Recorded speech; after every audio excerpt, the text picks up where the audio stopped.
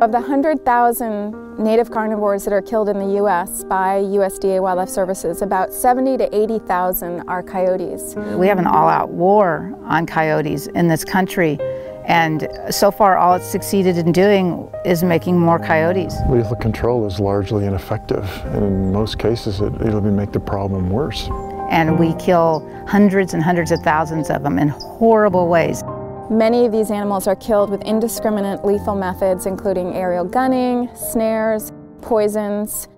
Well, I don't see any use in killing all the animals. I mean, they all need to be here for one reason or another. By eliminating, the alpha male or female, you could actually upset the apple cart, so to speak, and create more coyotes being produced. If you were to remove all the predators, not only would the environment suffer, but you would throw the ecology completely out of balance. You can never do just one thing. That's one of the first laws of ecology. So anywhere from killing a few to killing many just opens up Pandora's box. They have so many tools and so many ways to compensate for that lethal control. So in 1996, we learned that this federal agency was going to be using a poison called Compound 1080. None of us knew what it was. None of us knew about the agency that was going to be using this. Well, the Marin County Livestock and Wildlife Protection Program kicked off with the controversy around using 1080 collars for predator control. In addition to Compound 1080, Wildlife Services use another deadly poison called sodium cyanide. My dad used the cyanide devices here, and whatever animal tugged on them basically was killed.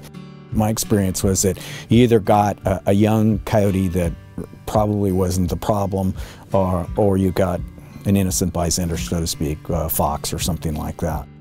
Millions of innocent animals that are actually helping our ranching and helping our land are being killed indiscriminately. So when we learned about this poison and the agency behind it, we then learned that this agency had been functioning in Marin County for decades at taxpayer expense. And they were already killing bobcats, badgers, mountain lions, foxes, particularly at the behest of ranchers. Animal groups interested in protecting wildlife came forward and asked that we try non-lethal approaches. And this includes livestock guard dogs, llamas, better fencing. Here was assistance to help them mitigate livestock losses and to obtain, methods that they had never previously employed before. Part of my job as a farmer is to figure out how to coexist with the wildlife. And I really don't like shooting and trapping and killing various animals that I think we ought to share the road.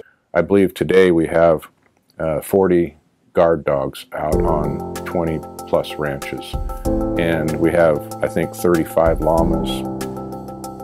Livestock losses from predation has markedly declined. When USDA Wildlife Services was in the county, the total program cost was around $80,000. Since they have left, the program costs have declined down to around $20,000. The Marin County Livestock and Wildlife Protection Program is just becoming a national model for how to do it right.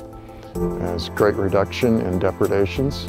It's become cost effective, and ranchers and farmers have been really much more involved with the natural functioning ecosystem, and the more they learn, the more they can improve those kinds of non-lethal control practices. If you want to keep an ecosystem healthy, you've got to have the whole carnivore complex. You've got to have predators and their prey. If there were more counties that adopted this and actually implemented it on a serious level like we did here in Marin, they would find that they could be successful as well. We need wild animals. We need all kinds of wild animals, and the more different kinds of wild animals we have, the better. When the coyotes are singing outside, I always, turn off the stereo when we hear them. We turn off the stereo and open the windows and say, listen, do you hear them? And it's a sense of wildness around you. There is an intrinsic value to that.